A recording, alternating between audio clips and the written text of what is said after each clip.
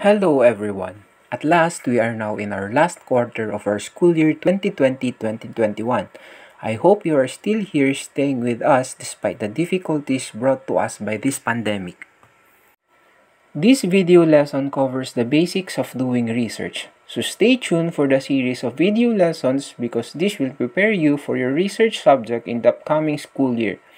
I am once again Sir Jester Soriano, your video instructor for this week.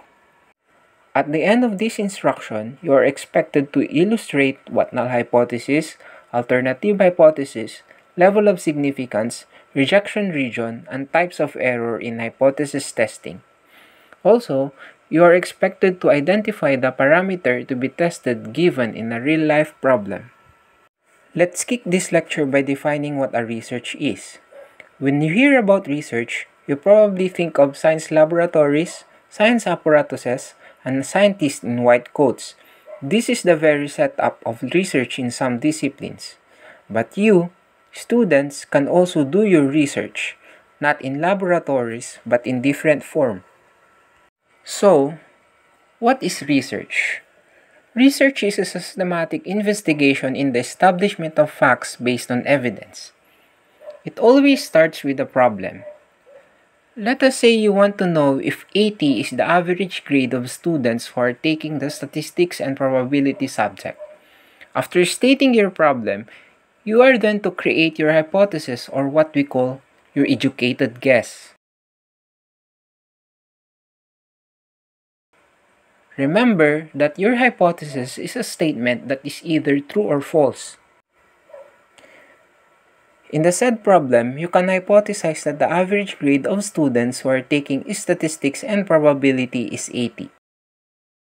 Note that the hypothesis is not true unless evidence told you so. What you do to prove your hypothesis is you should collect evidence that support it. We already know what a research and hypothesis is. Now, we will discuss about the two types of hypothesis, the null and the alternative hypothesis. What are the differences of the two? Let us illustrate this by an example. Imagine a person who is accused of plagiarism was sent to court. My question is the person innocent or guilty of the crime when he enters the court? Well, the answer is he is innocent until proven guilty. The court will assume first that the person is innocent until there are sufficient evidence that prove that he is guilty. Coming back to the difference between null and alternative hypothesis, the initial claim, which is the person is not guilty or innocent, is called the null hypothesis. This is what the accuser will try to disprove. So for an instance, there is sufficient evidence that the null hypothesis is disproved, the judge can now reject it, and they will favor the opposite of the null hypothesis, the alternative hypothesis, which is the person is guilty. You can now use this as basis in identifying your null hypothesis. The null hypothesis is the one you want to disprove. It is the exact opposite of what a researcher or experimenter expects. Like the judge, this will be your initial claim and is always true unless there are sufficient evidence to reject it. The alternative hypothesis, on the other hand, is what the researcher or experimenter expects. Starting from here, we will denote null hypothesis as H sub 0 and the alternative hypothesis as H sub 1. Okay, to test your understanding, let's get back to our first problem earlier, where the researcher is suggesting that 80 is the average grade of the students who are taking statistics and probability.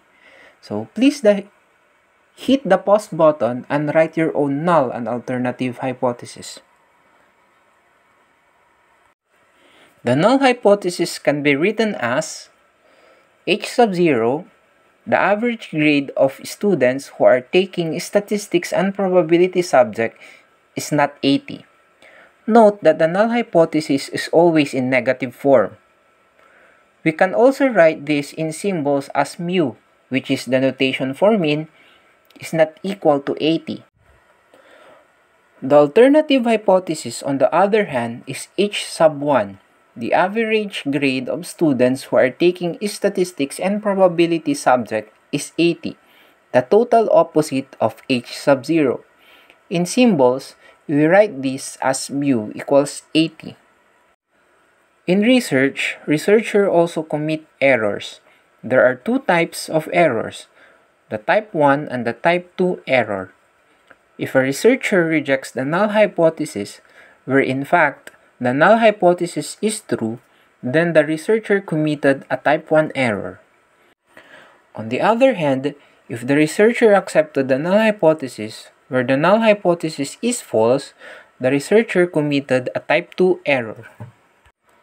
To illustrate further, let us say there is a glass of milk that will make you big, like in the Alice in the Wonderland, on a table.